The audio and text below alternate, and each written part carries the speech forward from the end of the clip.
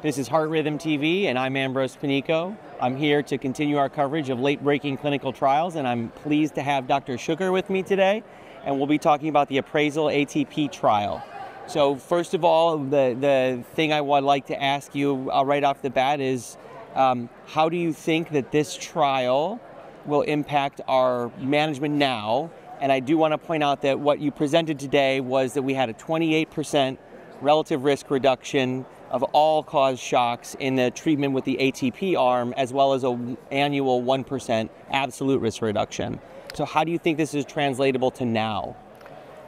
Well, this is something that needed to be done in terms of it's the first look in a very large population, one of the largest ICD trials, at the value of ATP in an exclusive primary prevention population that is programmed based on current guidelines from programming in terms of rate cutoff and therapy delays.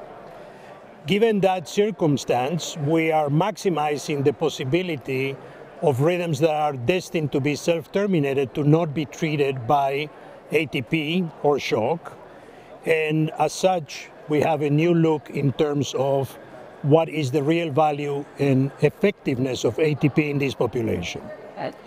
Given that fact, ATP proved itself successful, statistically superior to the arm that is shock-only arm for terminating first events, all-cause events, as you said, with a risk reduction of 28%.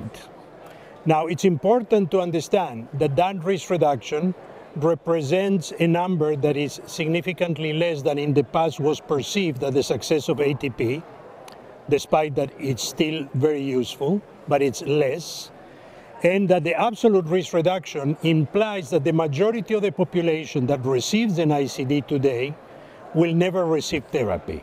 So for them, the absolute risk reduction is a 1% per year reduction. That is a piece of very important information to have a discussion with patients in deciding what platform the patient is more comfortable in receiving, given the limitations of endovascular ICDs, subcutaneous ICDs of different types, including the substernal ICD. Yeah, I think it's really interesting how the shared decision making that we do every day with our patients just becomes more and more important every day, and you have to have data, real data, to present them so that they are making an informed decision, right? I feel like that term is thrown around so frequently, but we don't often have the data to have that conversation, and really happy to see that you guys took on that project. Also interesting from the data was the increase in the VT and the VT storm in the ATP arm. Not sure if you have an answer for that just yet, or if it's going to take a little deeper look, but interesting. Definitely will take a deeper look, but that is an intention to treat analysis. We can clearly say that what we tested, and the study was powered knowing that as soon as patients are going to receive therapy, they're going to be reprogrammed after the first therapy event. So we needed to ascertain in a very large number of patients what is the result of that. But we have the opportunity of looking in a very large number of patients what is physician behavior and what that physician behavior entails in a long-term follow-up. The mean follow-up was 38 months, with some patients follow up to 6 years. So what we saw is that in an intention to treat analysis, the aggressiveness in programming ATP far and above that level resulted probably in an increase in VT-VF storms.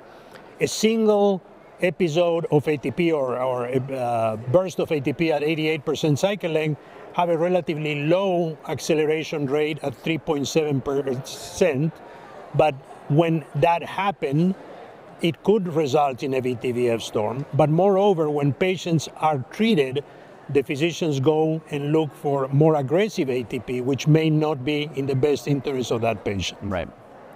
Interesting. Very, very interesting. Well, thank you for taking the time to join us. I know our listeners will be, and viewers will be very happy to see this data and use it in their practice moving forward. I'm excited to see how it might shape the decisions we make in the future with new platforms that are available. And I'd like to point out one other thing, and that is that second only to the impressive turnout for the late-breaking clinical trial today was that this trial was put on and survived a global pandemic. So thank you. Appreciate Thank you for your dedication to the patients. Thank you for your dedication to our profession. Thank you very much. Pleasure having you. Thank you for the opportunity. I'm Ambrose Panico. This is HRS TV. Continue to follow us for more content on YouTube, Twitter and X, and LinkedIn.